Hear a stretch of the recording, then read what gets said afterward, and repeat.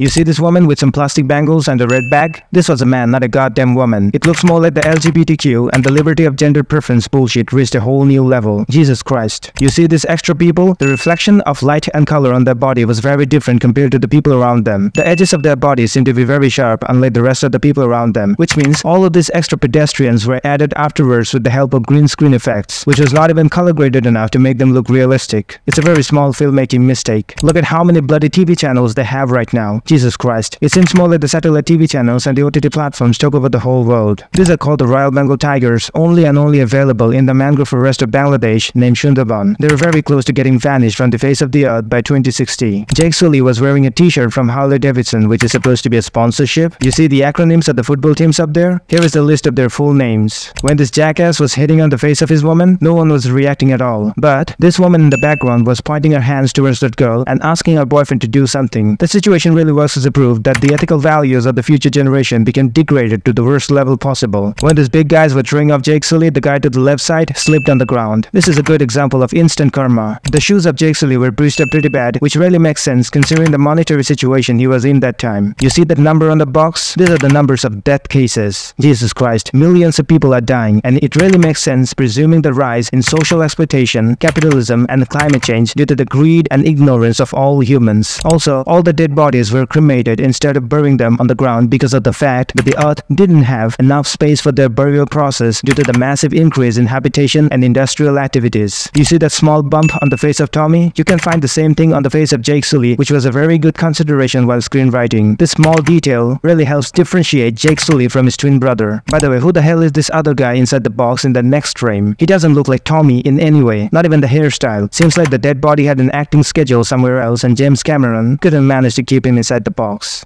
Guy with a knife took all Tommy would ever be. For the paper in his wallet. This scene really proves that Tommy Sully didn't die in Pandora. He died on Earth after getting stabbed by a bunch of muggers on the street, which means Tommy had never been to Pandora before. Why did Tommy never support his brother Jake financially? Well, there can be three possibilities behind that. Tommy had no money either because he was also a student pursuing his PhD. He did help his brother with everything he got, but he also had his own limitations. He didn't have a solid employment yet. Maybe Tommy would support his brother even more with the money he would get if he had the chance to go to Pandora. Maybe Jake didn't like to get help from his brother because he didn't want to become a burden on someone else's shoulder. And I'm saying that because of the following scene. Don't. Got this.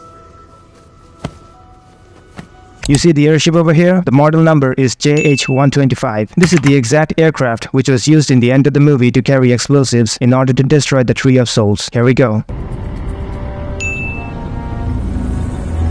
Wait, I've also seen this mining machine in real life. I mean, on the internet. Look at the eyes of that bitch. She didn't sleep for days. Look at the face of this bald-headed faggot, by the way. Seems like somebody just pissed on his face. If there is a hell, you might want to go there for some R&R. R&R refers to rest and recuperation, which means if you stay in Pandora for some time, you're gonna feel like getting some rest after you die in hell, because hell will appear to be more comfortable to you compared to the environment of Pandora. If you take a look at the screen, you're gonna find out some good details about the environment and timeline of the movie. For example, the local standard time works as a proof that Pandora takes almost 24 hours to rotate once in the orbit. The dates and the months foreshadow that Jake Sully was in Pandora for almost 3 months, and the dozers also had a plan to hit the home tree after 3 months, and that is a phenomenal detail. You got 3 months. That's when the dozers get there. But we're wasting time. You see that small watch on the hand of Jake? You won't get to see that watch again in the next frame. It's because you're not allowed to wear any kind of unrelated electronic gadget inside the link units, because they use bioelectrical signals to remotely connect with the avatar body, and the presence of any kind of unrelated gadget can create noise or flux in the signals, meaning the avatar bodies can even malfunction because of the lack of sufficient signals. They got big.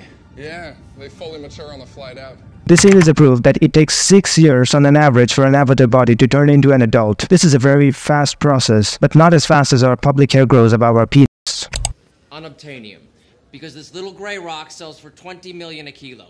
That's the only reason. Why the hell is that thing so valuable for the RDA? Unobtainium is a superconductor majorly used for the following 3 reasons. Superluminal communication, standing for an extremely fast communication system, even faster than the speed of light. Maglev train systems, which are like super fast trains using magnets to levitate above the rail tracks without any kind of friction, making the train faster than whatever the fuck your father drives to the Home Depot for using a 1% coupon discount found on the street, which is valid for 69 seconds. Matter and antimatter, which are like small opposite particles like a negative positive charge. When the particles get in touch with each other, the friction causes an instant explosion, releasing a lot of energy. And unobtainium is used to help control and capture the energy from the explosion so that they can travel faster in the space. There is a reason why this motherfucker managed to reach Pandora within 6 possible years to suck the hell out of their natural resources. By the same token, your ex-girlfriend is now sucking the dick of her new sugar daddy. Also, commercially available space travel will be too much time consuming without the help of a tremendously fast spaceship. By the way, unobtainium means a precious object which cannot be achieved or excavated, referring to how much valuable it is, but not as valuable as a coupon card is, which is yet to be expired. This woman had been researching over there for so many years and she had no idea on exactly what the hell these people were mining from the ground. Is that a benign neglect?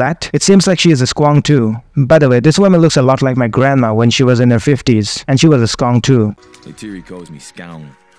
It means moron. How much link time have you logged? About 520 hours. That's good. How could Norm have more log time compared to Jake Sully? This is also his first time visit to Pandora. This guy just logged into his own avatar during their flight to Pandora when the avatar was inside the glass tube, meaning Norm only logged into his avatar body, but he could not do anything special other than looking around. How much have you logged? Zip. But I read a manual. Why did the bluish toes of Sully move when he was not even connected with the avatar? Is that a filmmaking mistake? Scientifically, the avatar body is a lifeless object without an active neural link with a human driver. It cannot move or function independently and remains inert until it is connected to a human operator through the neural link. Otherwise, the avatar body is nothing but a piece of meat. There is another possibility that the subconscious mind of the avatar can also auto-respond to any kind of discomfort in the body. Provided that the subconscious mind of the avatar doesn't work, when there is no link with the driver, his blood will be clotted and the organs of his body will stop functioning owing to the discontinuation of his bloodstream. That's a gorgeous brain. Nice activity. Why did Max say that Jake had a very gorgeous brain? He was complimenting the extra neuroplasticity visible on the screen over there. Maybe Jake was a retired Marine and physically unable, but his brain was not worn out yet. Phase lock 99%, link is stable. Why was the phase lock 99% instead of 100%? That's because Jake was not connected with the avatar using a wire. He was connected with his avatar using a biological wireless network, which means the avatar body of Jake Sully had its own biological brain and the consciousness of his brain was transmitted wirelessly from the link unit to the body. And I hope you're old enough to know that the wireless connections can never be 100% stable. They performed an ear reflection test to check whether the avatar body had any form of hearing problems or not. This one is also done with the animals or not with the humans though. Grace? There is a logo of Stanford on the t-shirt of Dr. Grace Augustine. Does it mean that she was a Stanford graduate or she had any kind of involvement with the institution in any way? Definitely. Don't play with that, you'll go blind.